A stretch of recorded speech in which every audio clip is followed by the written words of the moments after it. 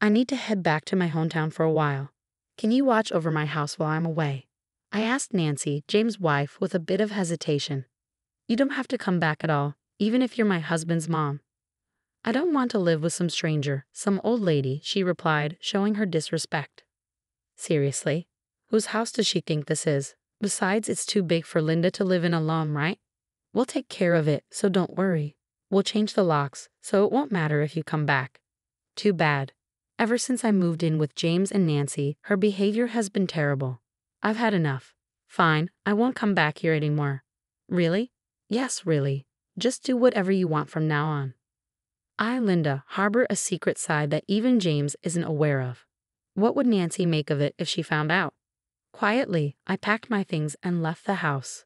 My name's Linda. I've been on my own since my husband Thomas passed away 3 years back.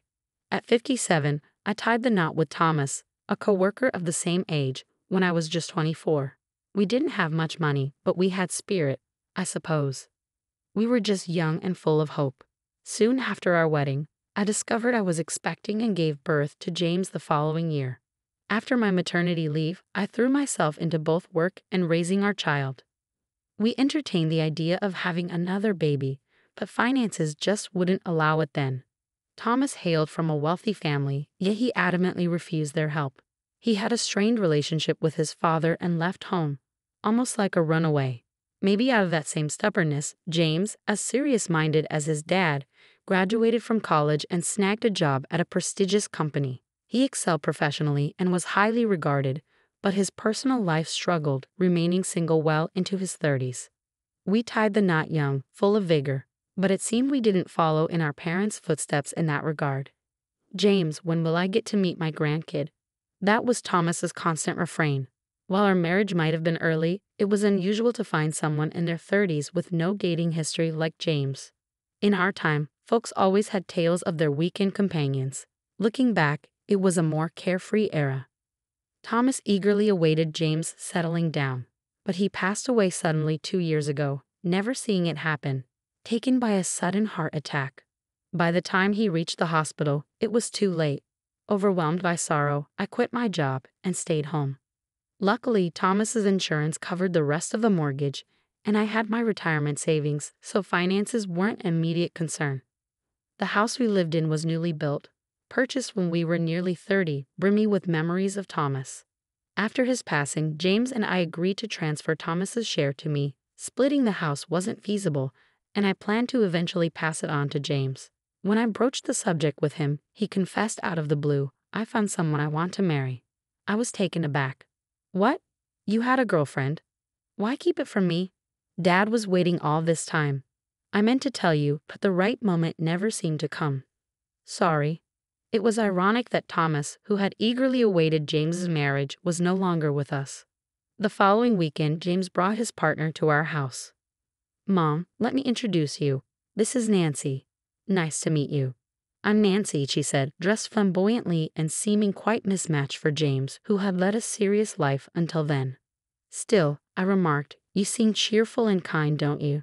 I trusted that if James chose her despite her appearance, her character must be decent.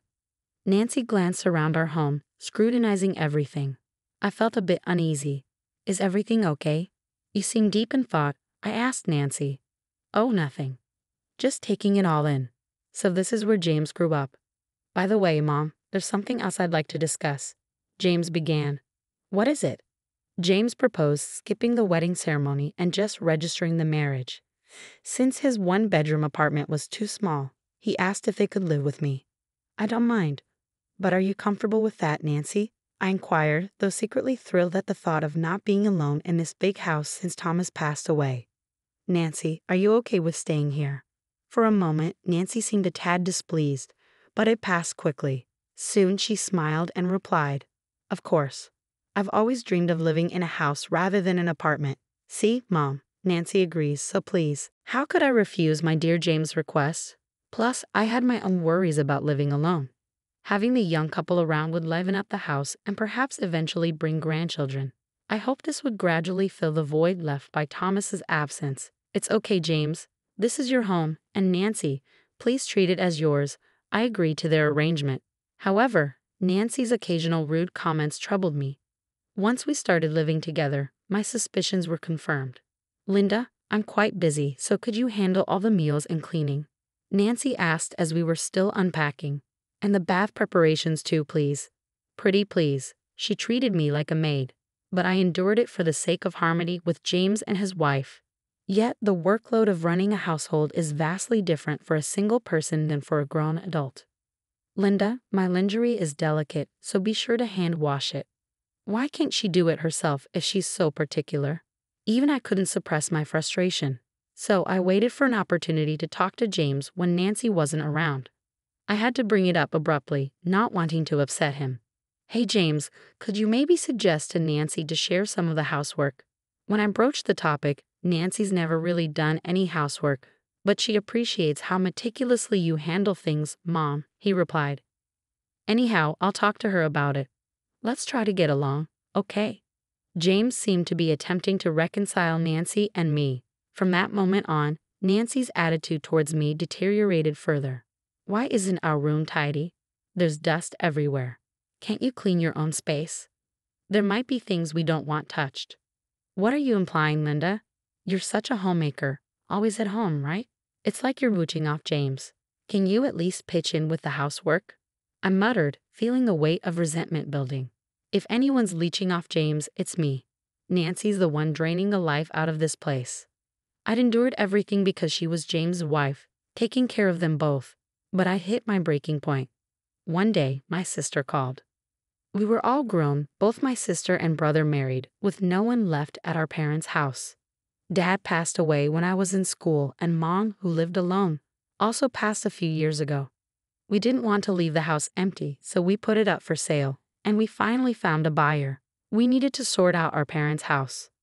If James and his wife hadn't come to stay with me, maybe I would have ended up alone too. But even so, if Nancy keeps this up, I won't be able to handle it. Maybe it's best to take a break. With James away on a business trip, I approached Nancy that night after she came out of the bath. Can we talk? I asked tentatively. If it's something annoying, I don't want to hear it, she replied lazily. I need to go back to my parents' house for a while. It might be for some time, so I need you to look after the house. And about the housework during that time? You're not expecting me to do it, are you? She snapped in annoyance. Seems like that's the plan. What do you think? I prodded for her reaction. This is your family home, right? You don't have to come back. I mean, it was nice that you did so much, but I hated living with some old lady who's practically a stranger. This is perfect. Nancy's rudeness, thinking James wasn't around, was blatant. Sure, it's a bit old-fashioned, but this house is too big for just you, right? We'll make use of it, so don't worry. Maybe we should change the locks then. You can't get in even if you come back, she added casually. I was stunned. I tolerated her behavior because she was James's wife, taking care of them both. But I'd reached my limit. Got it. I won't be coming back, so do as you please. Really? Are you serious? Yay. I returned to my room, packing not just for this trip, but to make it easier for the movers. As the time arrived and I slipped an envelope into my trunk, I knew it was something I couldn't leave behind. The next morning, loaded with luggage and memories, I departed from the house. En route to my parents' home, I arranged for movers to transport my belongings. They would be stored temporarily until I secured a new place. Strolling down the familiar path, I spotted my parents' house in the distance. Though vacant, it appeared fairly well kept thanks to my nearby sister's regular upkeep. Together with my sister and brother, we reminisced while meticulously tidying every corner of the house. Maintaining an empty house proved challenging, hence selling it seemed the most practical. Retrieving the envelope from my trunk, I dialed the real estate agent's number inscribed on it. With the utilities of the house disconnected, we lodged at a nearby hotel during the cleanup. On the third day of tidying, I returned to my hotel room, eager for a shower. My phone buzzed incessantly, but I ignored it, immersed in the water. Yet the persistent calls drew my attention. Reviewing the call history, I noticed all the missed calls were from Nancy's phone. Glancing at the screen, yet another call from Nancy flashed. Hey, what's up? Why the constant calls? Despite knowing the reason, I intentionally adopted a particular tone. So the movers whisked away all your stuff yesterday, but you're not seriously considering leaving for good, are you? What do you mean? Weren't you the one who said, don't come back? Or have you conveniently forgotten? I retorted with a touch of mischief. You old hag, Linda. You're our maid, so come back right now. Being told to get out and then come back was rather self-serving. Sorry, but I'll pass. Perhaps boiling with rage, Nancy even referred to me as a maid. Oh, I forgot to mention. I'm planning to rent out that house, and I've already contacted a real estate agent. So Nancy, you'll need to find a new place soon. What do you mean? We're living here. You can't just do that. Nancy's voice quivered, perhaps in bewilderment. I own that house. Like you said, it's too big for one person. I've been contemplating renting it out for some time to boost my income. Unless you and James want to become tenants, that's fine by me. You greedy old woman. Are you that desperate for money? Nancy seemed to have misunderstood. But I'm not strapped for cash. Fortunately, I have other properties. They generate income for me, so I'm financially secure. I just saw this as an opportunity to straighten things out. The envelope I brought from the house contained the deeds to my properties. Thomas had left them to me in case of emergencies. Initially belonging to Thomas's father, they were passed down to Thomas when his parents passed away. Thomas hadn't informed me about this, and I only discovered these assets through his will penned before his demise. I had intended to gradually reveal this to James over time, but Nancy's arrival as his wife completely deterred me. Then make arrangements for us to stay here. You're the landlord, right? Nancy's voice echoed with anguish. That's why I said if you two pay rent, there shouldn't be an issue, right? That's enough. I'll explain everything to James when he returns from his business trip. With that, she abruptly ended the call. I pondered what she might disclose to James. A few days later, James rang. Hi, Mom. You vacated the house, and now you're asking us to leave too. But isn't this our family home? I simply mentioned I had matters to attend to and requested you to house sit, but Nancy insisted I shouldn't return, and I couldn't bear it any longer. What? What are we supposed to do? I informed Nancy about my plan to rent out the place, so all you need to do is pay rent if that's feasible. Following my statement, James fell silent. Actually, I've recently changed jobs, James confessed straightforwardly. Since when? Just before our wedding. I haven't disclosed this to Nancy. I was taken aback. I had believed James was flourishing in his prestigious job, but he had been grappling with such issues. Generally, switching jobs is a significant life event. Shouldn't you inform your partner about your intentions to marry first? Why keep her in the dark? I was apprehensive, he admitted. He revealed that when they started dating, Nancy was pleased to hear he worked at a top company. With limited dating experience until his 30s, James lacked the courage to divulge the truth to the first person he considered marrying. I'm now working at a startup I established with some college buddies, and it seems we're on the brink of success. Mom, please lend me your support. James, devoid of siblings, sought my assistance. I wanted to offer my support, but James needed to take responsibility as an adult and a spouse. Life would only become more challenging if he didn't come clean and seek understanding from his partner. James, you're capable of sorting out your own affairs. Once you've done that, I'll assist as much as I can as your parent. Understand? After delivering that message, I ended the call, feeling a bit too stern. I resolved to have a conversation with both of them. A week after returning to my family home and completing the clearing out, I commended my sister and brother on their efforts. Well done. Let's plan to meet up again when we have more time, I suggested, intending to return home for the time being. Ah, Linda, welcome back.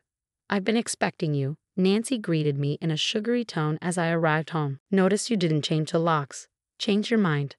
I retorted with a touch of sarcasm. Where's James? He's here, isn't he? James emerged from the back, looking visibly drained. Did you talk to Nancy properly? I inquired, to which Nancy appeared clueless.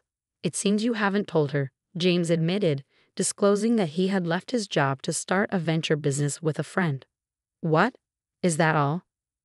I agreed to marry you because you were a promising employee at a top company. If not for that, I wouldn't have bothered with a gloomy guy like you, James. Nancy unexpectedly revealed her true feelings. So that's how Nancy truly feels. In that case, we have no choice but to end this. James sighed as he spoke. I thought we were getting along well with Mom. But Nancy, you were just using her as a replacement housekeeper. This old hag, she's only good for housework, right? What's wrong with that? Nancy crudely remarked. How could you speak to Mom like that? Can't you just leave? I don't even want to see your face anymore. I don't need this either. You deceived me, remember? I'll take legal action against you. With that, Nancy stormed out of the house. Are you sure this is the right decision? It's okay. Nancy never really cared for me from the beginning, James remarked. Yet his demeanor betrayed the bitterness of a man who felt betrayed. Subsequently, James and Nancy finalized their divorce. Nancy accused James of withholding information about his job change and sought alimony, alleging deception. However, it emerged that Nancy had quit her job and was engaging in secret rendezvous with a lover during the day. This led to a settlement where both parties shared the pain. I wanted some recompense for the verbal abuse and being treated like a maid, but I didn't want to stir up trouble, so I let it slide. I heard Nancy rushed back to her parents' house in tears, only to be scolded by them for her calculated marriage and divorce.